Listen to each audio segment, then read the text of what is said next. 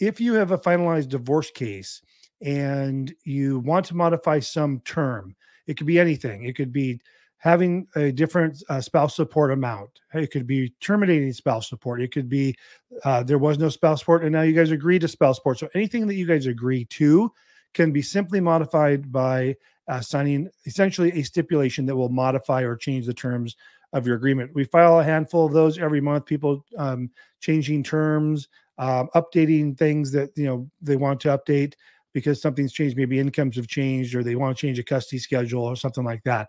Most of the time, the first thing I'll ask you is this really something you need to have part of a court order? Or is it just something you guys can, write on a piece of paper, an email, a handshake, whatever? Just, if you're amicable enough, there's not many things you really need to modify unless it's going to be monetarily, like child support, spouse support. You may want to update that so there's accurate records there with the court, especially if it's going through child support services.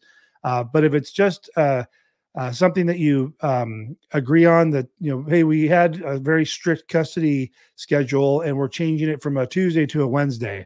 Well, I don't personally think that's something you need to change. Keep in mind, the purpose of having a settlement agreement or a judgment or a court order is that if there is a disagreement, then you can take that to a judge and say, hey, this was our terms and he or she is not following it. So that would be the reason you'd want to